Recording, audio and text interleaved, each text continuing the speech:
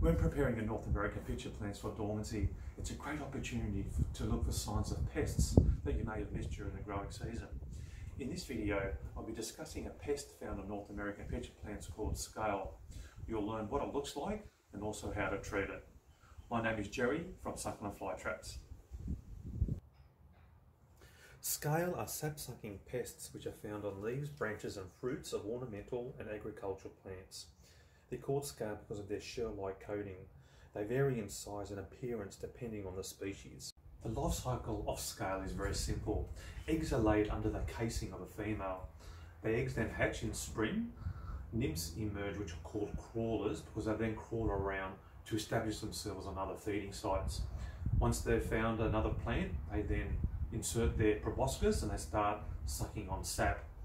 As they mature, they then form that shell casing which we just saw in those previous photos. Once they establish themselves, they pretty much stay there for the rest of their lives. Scale can be pretty much found anywhere on pitchers, including the non-carnivorous leaves, the flat ones called phyllodia.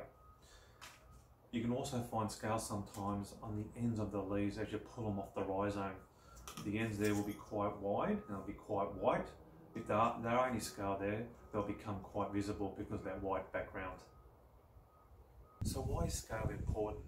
Well, it's important because if their numbers are left unchecked, then it may cause weakening of your plant.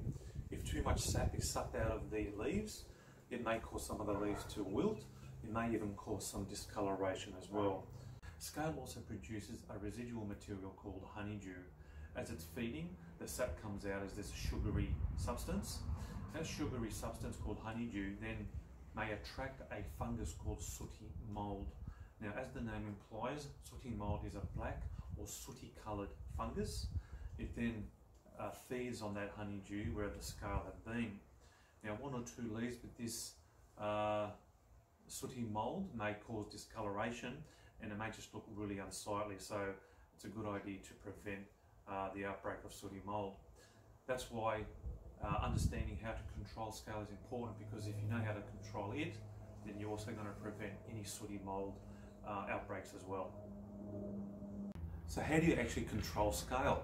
Well, one thing I love to do is remove all my leaves of my North American pitcher plants at the end of the growing season, just like I'm doing right here. That way you're ensuring that any leaves that are infected by the scale have been removed from your plant. Once all the leaves have been removed, you're then giving your plant a nice, fresh, clean start to the growing season in spring. Now, once I've removed all the leaves, I then throw them out into a bin. That ensures that I'm not spreading any scale to any of my other plants. So as your North American pitcher plant sends up new shoots in spring, it gives you a unique opportunity to keep on top of things in terms of scale numbers. Now that you know what to look for, it's important to closely inspect each leaf as it's coming up in spring. Now, if you do find scale, the easiest way that I know to control them in the most organic way is to simply use my fingers.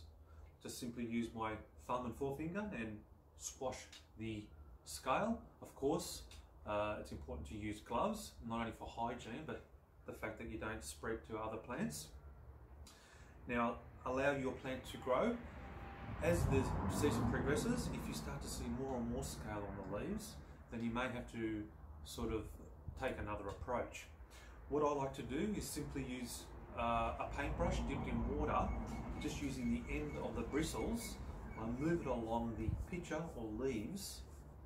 That way I remove any unseen scale that I may have missed earlier on. The fact that it's just water means it's completely organic and completely natural.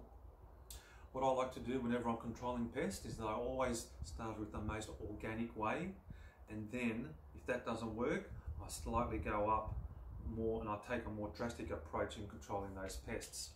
That way you're ensuring that you're not adding any unnecessary pesticides or chemicals into your garden, and most importantly into your plants.